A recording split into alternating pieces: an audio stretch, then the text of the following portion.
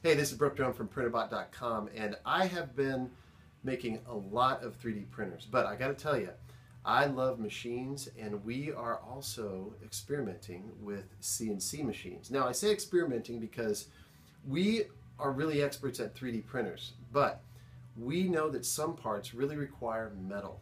And how do you make something in metal? You use a CNC. So here at Printrbot, we have been experimenting with a few different types of CNCs. We've tried different sizes, we've tried different configurations, and here's where we've landed. This is the CNC Beta 1. And the reason we landed on this is, you know what, it's really fairly small and simple, and at a price that we can release to you guys that is more in line with our core value of really low priced value, great quality machines.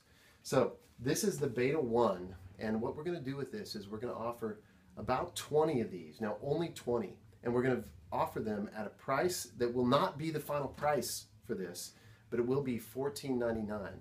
Now, I wish I could explain to you how different this is from other machines. First of all, the way that the Z motion works is nothing like I've ever seen. This whole gantry will move up and down, and we'll be posting some videos of this thing cutting metal, yes, metal, cutting wood, and you'll see how this thing operates. So if you're a little bit like, wow, does it really work?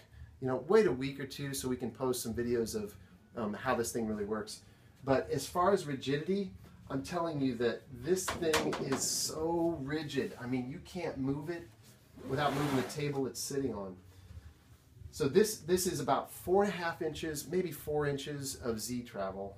This particular model, now we've tried other sizes, but this one is 14 by 14 inches both ways here, X and Y, and about 4 inches on the Z, a little bit more. It uses a single Acme 3/8, and it runs really, really smoothly. We've been running it on a tiny G, but this is just a test right now. We want to hear feedback from our community.